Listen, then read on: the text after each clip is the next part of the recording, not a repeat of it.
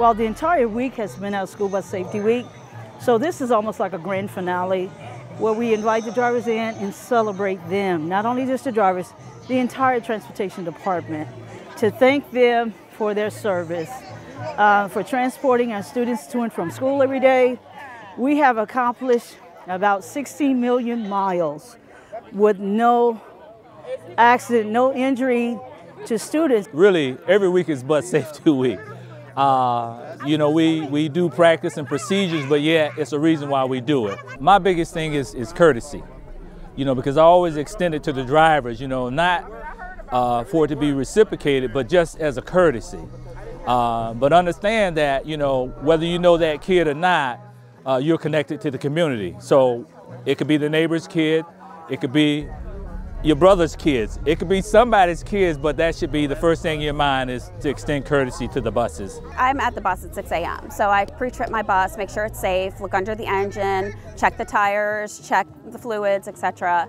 Make sure the inside of the bus is safe too, and then I leave the lot. But as I pick up the children, I make sure that they're in, I call it my compartment, because if they're sitting in the seats right, and if they're facing forward like they should be, it acts like a seatbelt for them. So that's one thing I want to say is, if you're sitting correctly, those seats are to protect you. Civil cars that are running our stop signs, that is a big problem in our area. I was just on the bus 2 days in a row and actually had 2 cars almost pass us. I mean, they're right at the point. So that is a big awareness, whether it be in the rural part of the county or also here in the urban ring.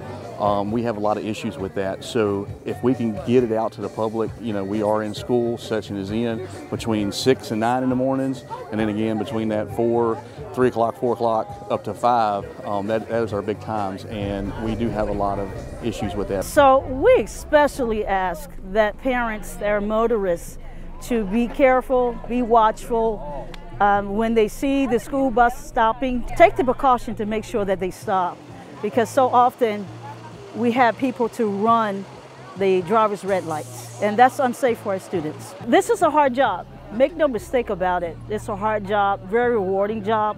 Why? We're transporting our students. So when you think about the fact that they have to drive the bus, keep their eye on the road, watch out for others and the students on board, that is worth celebrating, because this is incredible work, and it leads to the success of our students.